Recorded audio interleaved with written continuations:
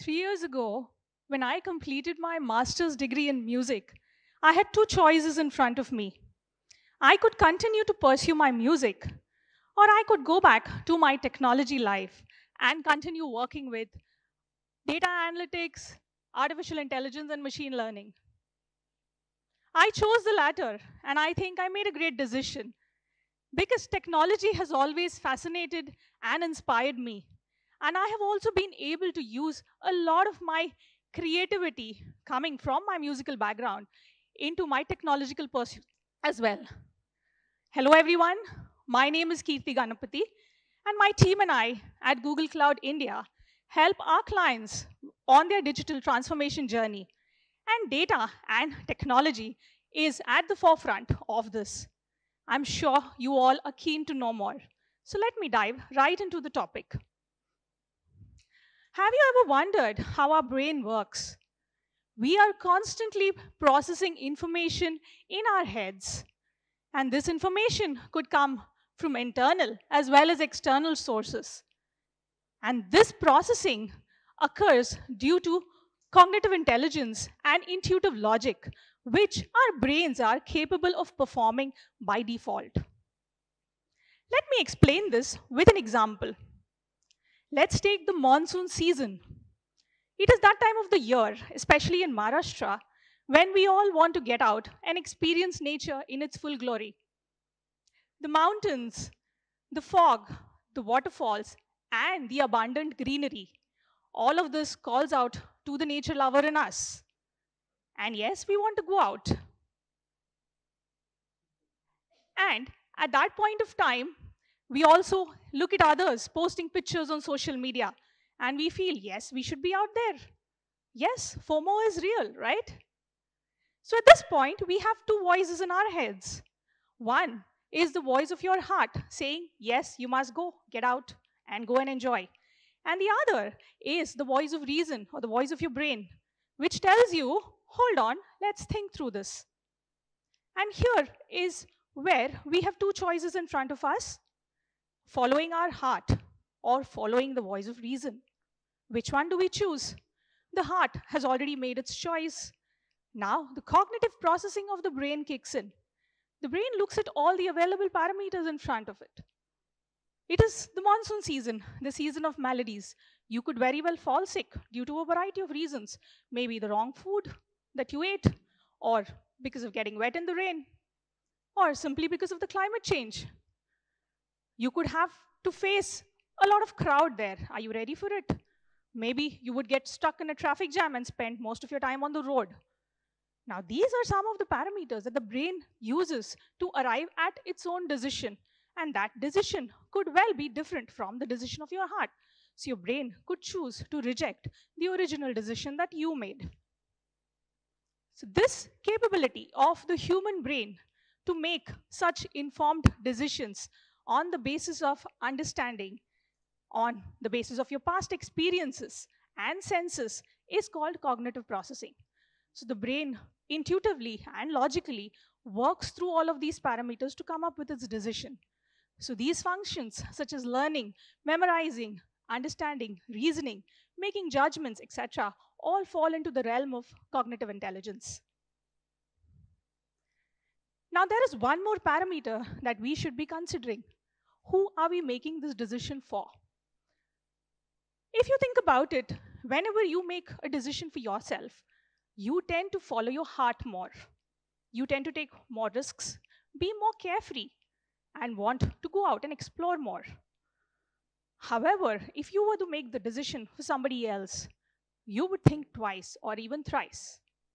For instance, if I were to go out on my own, I would probably say, yes, let me go for it. However, if I were to take my children along, I would think about it. I would think whether it's a good idea or not.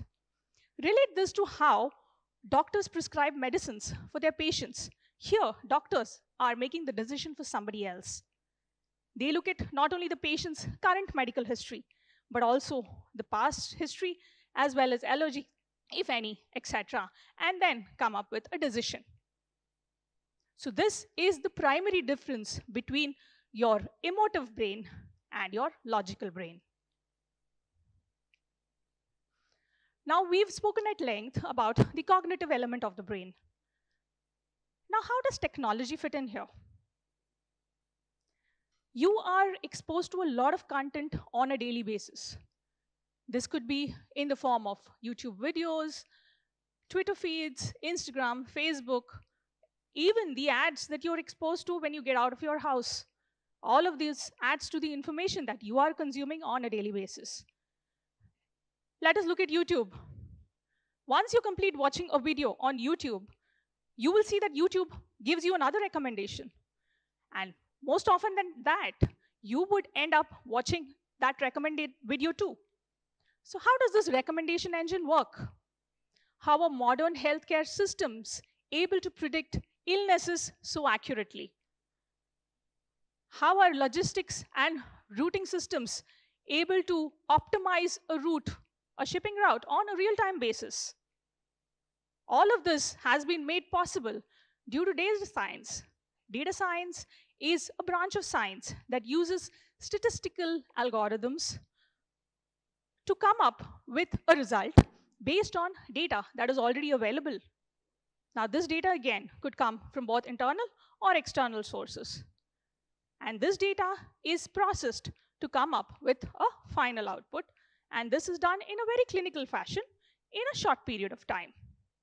If I were to look at an example of another domain, let me take the example of the retail industry. And within the retail industry, I will talk about one particular use case, which is the probability of a customer buying a particular product. If you were to go into a store, you still rely on the shopkeeper or the helpers in the store to help you with the right product. Now, if I were to use technology instead, I would generate statistics based on a variety of parameters. Based on the customer's past purchase history, based on product performance, based on the type of people who have bought the product in the past, etc. All of these would be used to arrive at a decision on the product to be purchased.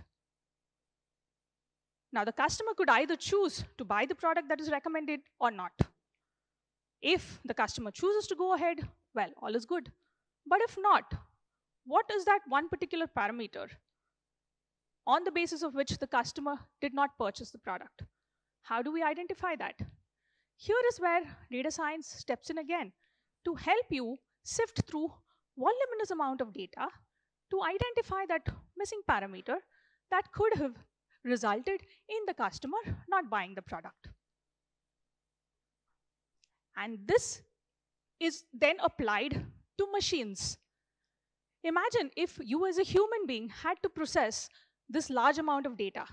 Would you be able to do it in a short amount of time? No. You would probably take an eternity. However, when machines come in, machines bring in the capability to process this data in a shorter time frame. Now imagine if we were to further enhance these machines and further add either additional power to them, or maybe give them the capability to run several jobs or several tasks in parallel at once. That would be really changing the game of technology. And this is something that large tech companies are actually trying to do. Let me again talk about one example. When Google created Magenta, almost 6 years ago, it was revolutionary. Magenta is an open source project based on TensorFlow that can actually analyze snippets of music and extract and absorb certain elements from these snippets to come up with its own original music that could then be further enhanced by musicians.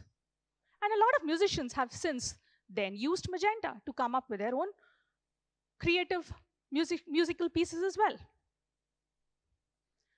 But let's take the example of a human musician who is playing in front of a large audience such as yours. This musician is constantly gauging the reaction of the audience and adjusting the music that he or she plays. The human being is capable of creative evolution, creative adaptability, and thinking on the fly, which machines may or may not be able to do. Now imagine if machines were actually able to do something like this. That would again be revolutionary. And that is where the human element of creativity comes in. While scientists are trying to feed in more and more creative samples to machines and to these machine learning algorithms, I think we are still some way off before machines are able to accurately reproduce music the way human beings can. Let's take another example of natural language processing. Now, natural language processing is not only about identifying the sentiment of a particular word, it is also about understanding the context in which the word is used, the position of the word in the sentence, and all the various connotations surrounding it. Here again, we are looking at large amounts of information to be processed in a fairly short amount of time. So machine learning still works best here, in spite of the fact that an emotion like sarcasm is something that machines are still not able to accurately interpret. But because we're dealing with large amounts of information, we do need machines here to process this in a fairly short period of time. And today we have seen so many advances in natural language processing that we even have something called large language models, which actually need very little training data to be able to predict to a good level of accuracy. We humans are constantly evolving. We are trying to evolve ourselves, and at the same time, since it's us humans who has created technology, technology is also evolving along with us. Today, we do have AI robots that can converse and perform tasks like human beings. So we are getting there slowly. Going back to my shopkeeper example, while the shopkeeper added more context to our interactions because of the past emotional data that he or she may have had because of our past interactions, imagine if AI and ML could actually do something similar. What if in-store cameras could actually read a customer's moods and emotion as he or she walks in and tailor their services accordingly? How powerful would that be? However, the technologist in me is excited about the future possibilities that this technology can bring in. But where will that take us? Let's wait and watch. Thank you very much.